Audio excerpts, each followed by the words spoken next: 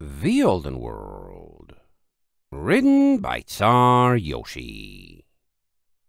Chapter 939. Next stop from here. Day 12.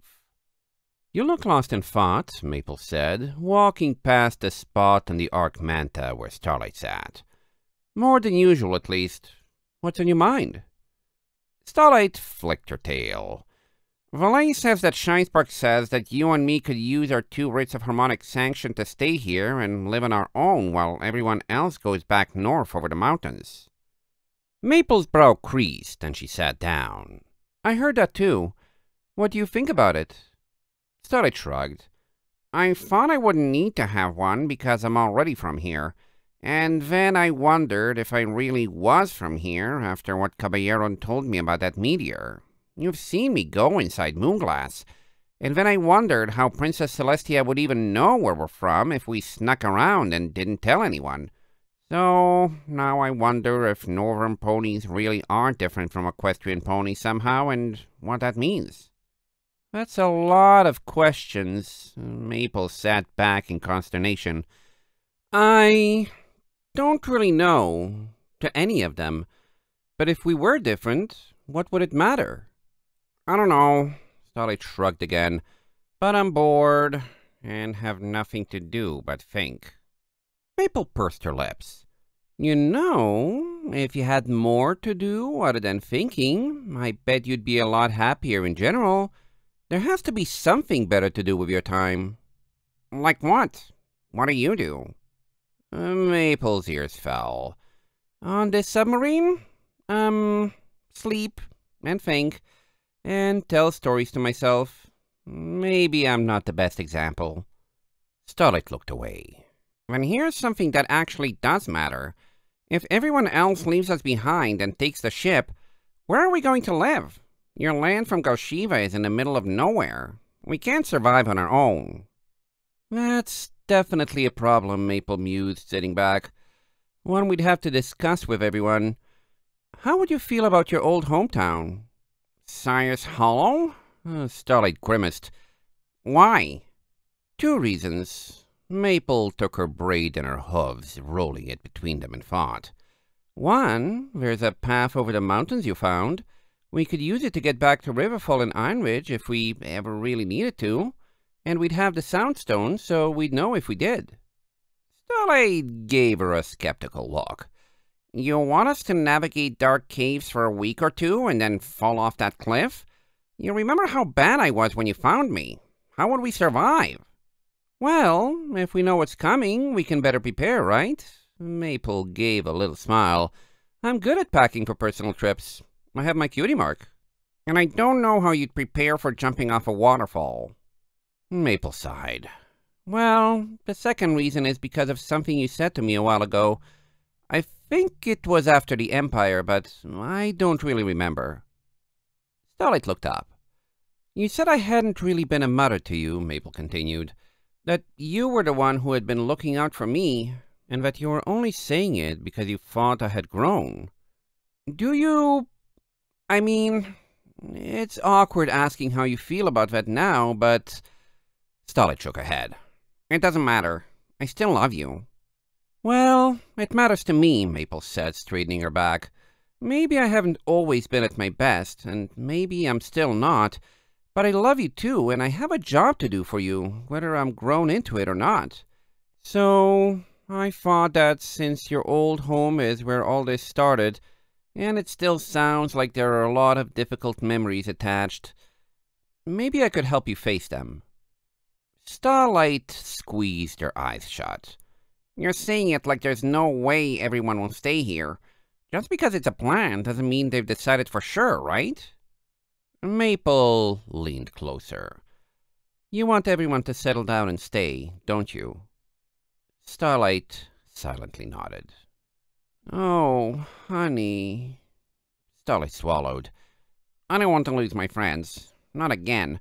Not after everything I've done to keep all of you safe and alive with me. Maple nuzzled her softly. I'll make sure Valet and Shinespark know. But no matter who went where, we'd see them again for sure. We could visit whenever we needed to, right? Stop sounding like it's a foregone conclusion. Maple shook her head to clear it. I'm sorry. I guess my worries got the best of me. Don't worry, Starlight. Whatever happens, I promise it'll be all right.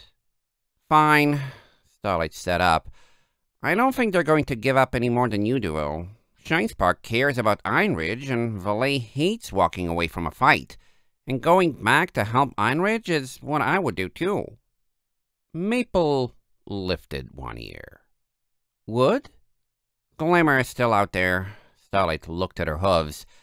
And I don't remember touching the harmonic flame, so I don't remember if I had another vision and the bad future was changed or not.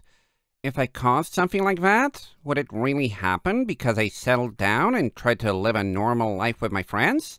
Or would it happen because I cared so much about getting something perfect that I wouldn't stop at good enough and would try to save Einridge again, and then something bigger, and then even bigger?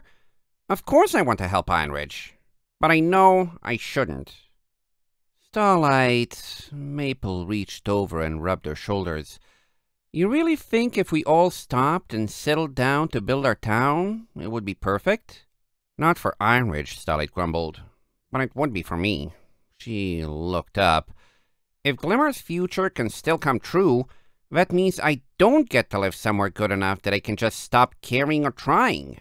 And our town really sounds that good, so that's why I know everyone's going to choose to go back to Einridge. Maple frowned heavily. If every other assumption is true, that's still assuming the future can't be changed, in which case, why even try at all? Starlight shrugged. Because the alternative is giving up.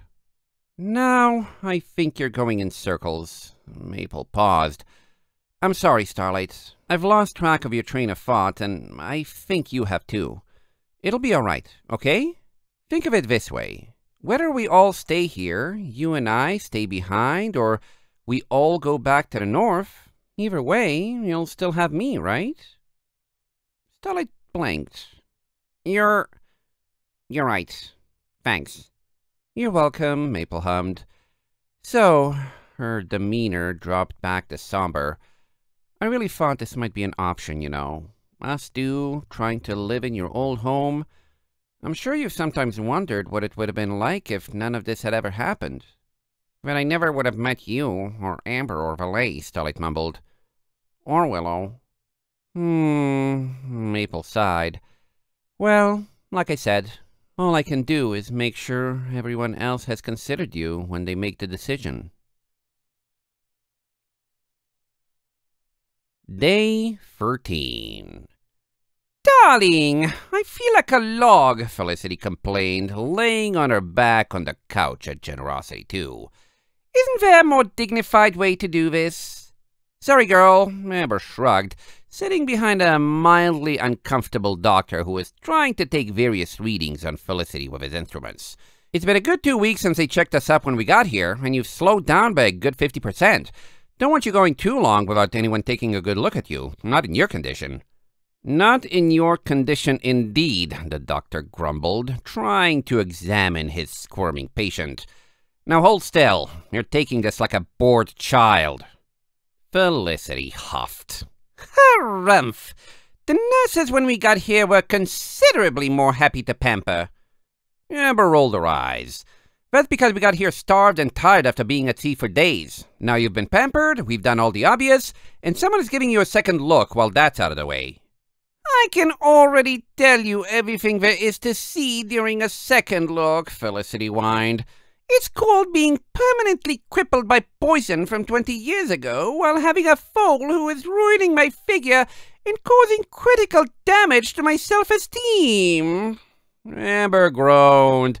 Yes, we get it. Felicity, please mare up and take this. I know you're only complaining because you think he can't stop you, but I'm the one who asked for you to get a checkup, and if it improves your quality of life, that's more than worth it. Felicity snorted. Fine, you got me. Really, though, how hard is it to show at least a little pity? Stop complaining, the doctor warned, or I'll get the blood draw over with early. Felicity's pupils went to slits. A blood draw? Amber shrugged.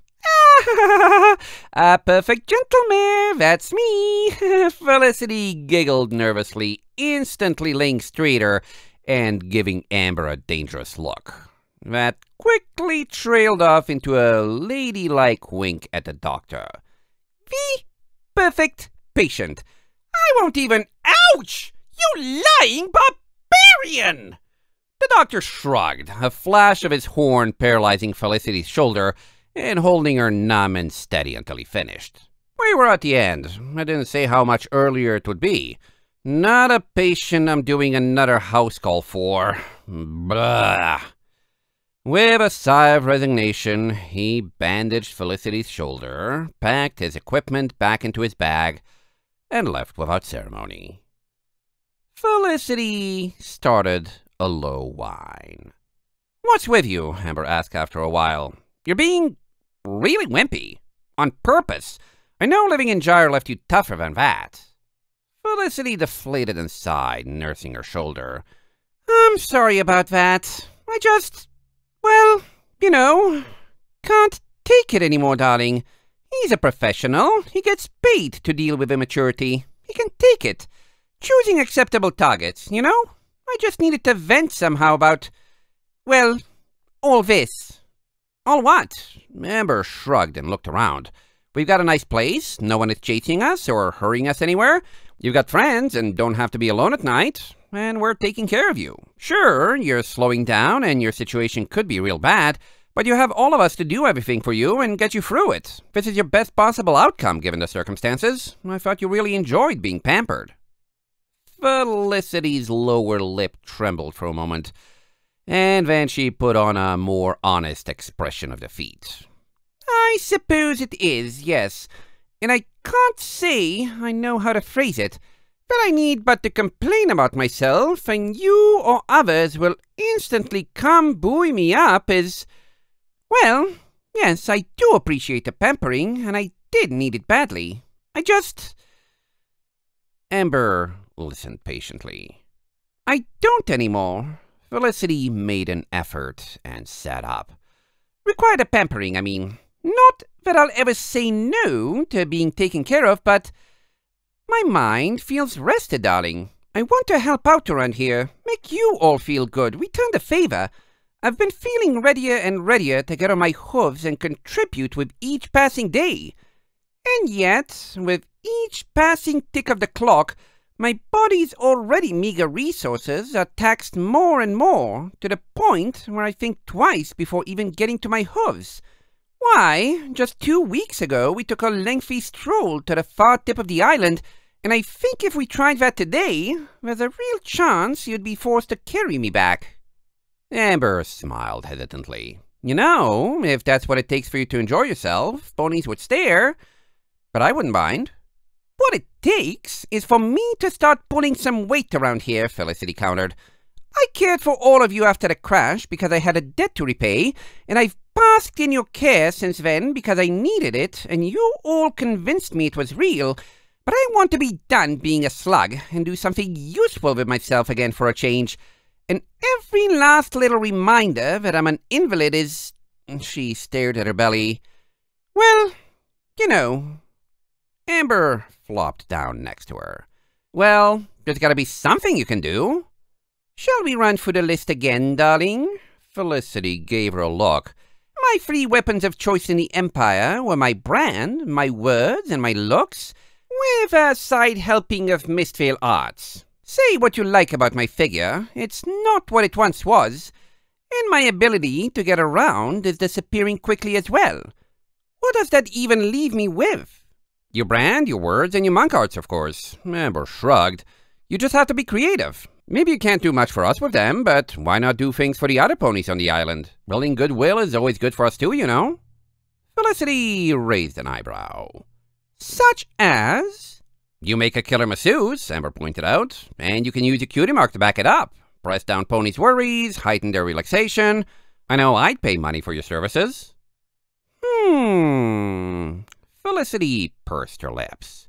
"Or go into telling stories." Amber waved a hoof. How many storytellers can use magical aids to help their audience really get into feeling the tale? Hey, you could even put your fall or poison injury to use by making up wild stories about how you got them. If you're listening to a story for entertainment, no one cares how true it is as long as it's good. Felicity frowned and thought. Speaking from experience here too, Amber slapped a hoof across her heart. When I was growing up, I had a friend with a chewed ear. No idea how it happened. Accident? Birth defect? But she made up the wildest stories about it like you wouldn't believe. Like the time she escaped getting eaten by a dragon, or when she lost a missing part of the reagent for a powerful magical spell. You've got potential though, girl. Ha! Well, I should give that a try then. Felicity sat a little straighter.